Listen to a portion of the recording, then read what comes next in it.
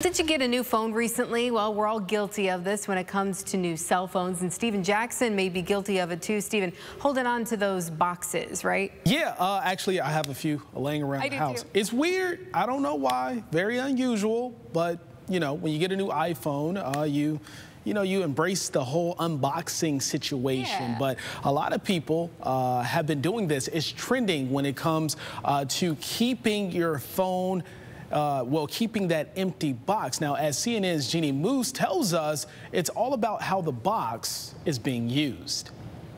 A new iPhone may be what a lot of you have been waiting for. But you know what may outlive that phone? Back to the box. The empty box. iPhone box began trending thanks to this taunting tweet. I don't know who needs to hear this, but throw away that box your iPhone came in. You don't need it. You will never need it. Oh yeah?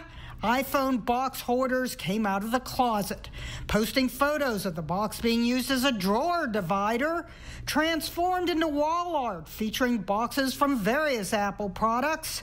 Someone even turned an iPhone box into a gaming joystick controller. Sure, the phone itself might have fancy features like liquid retina display and Touch ID, but the empty box can be used to stash your pipe and weed paraphernalia, noted someone posting a similar photo. iPhone and Android users aren't so different after all. Lovingly opened, Deplastified. One fan praised it as the pinnacle of cardboard box design. Those online unboxing reviews tend to treat the box easily the slimmest looking iPhone box ever as itself worthy of critique. You can see the outline of the phone, which is actually a really cool thing. Empty iPhone boxes are even sold on eBay, averaging $8 to $10 a piece.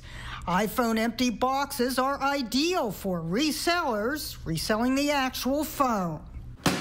There is literally life after death for the iPhone box. It is the perfect fit for a departed rodent. My gerbil died. Homie's coffin and iPhone box. Rest in peace, bro. Or how about as a coffin for my son's hermit crab? We used one for my hamster. The iPhone itself may go extinct, but the box has an afterlife. Jeannie Moose, CNN, New York. Okay, so who would have thought that folks were actually reselling the box? People will buy anything. Yeah, you know, and that's the reason I think we do keep our box, just in case we want to resell the phone or whatever. So we've got, I don't know.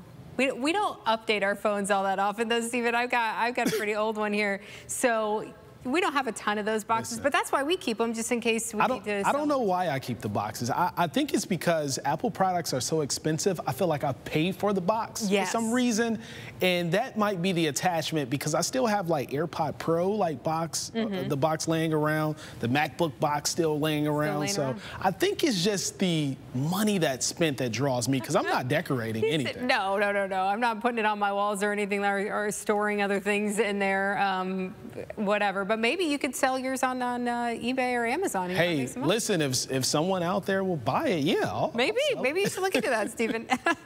All right, interesting stuff.